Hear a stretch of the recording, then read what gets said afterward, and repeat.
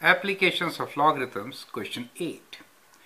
Recently, Japan experienced an earthquake of magnitude 4.6 on the Richter scale.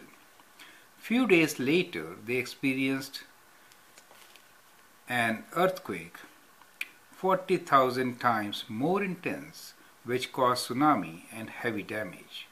Determine the magnitude of the later earthquake. So, the magnitude of the earthquake is given as m, let's say magnitude of earthquake in Japan, log of ij over I0, right? So the magnitude is 4.6. If 4.6 equals to log of ij over I0. So from here we can find what ij is, right? So 10 to the power of 4.6 is equals to ij over I0. So ij is equals to 10 to the power of 4.6 times I0 equals to ij. Correct? So that is the intensity of magnitude 4.6. Few days later, they experienced an earthquake 40,000 times more intense, right? So let that later intensity be I. So then I is actually 40,000 times this, right? Is 40,000 times ij, which is 10 to the power of 4.6 times I0, right?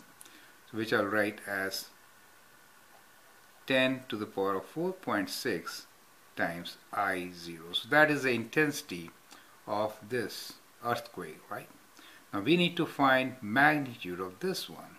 So the magnitude will be equals to log of this intensity I over I0, right? Which is log of I is 40,000 into 10 to the power of 4.6. So 40,000 into 10 to the power of 4.6 times I0 divided by I0, right? Now this I0 cancels out, so you get that much. So which is log of 40,000 times 10 to the power of 4.6. So we can use calculator to calculate this value.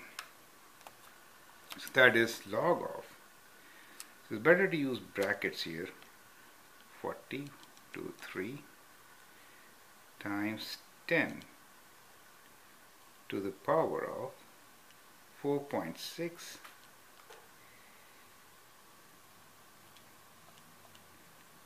equals to 9.20. So we get 9.20, right? So that is the magnitude of earthquake whose intensity is 40,000 times the previous one, right? See, the magnitude changes from 4.6 to 9.2, right? So that's the answer. The answer is magnitude of earthquake is 9.2 on Richter scale.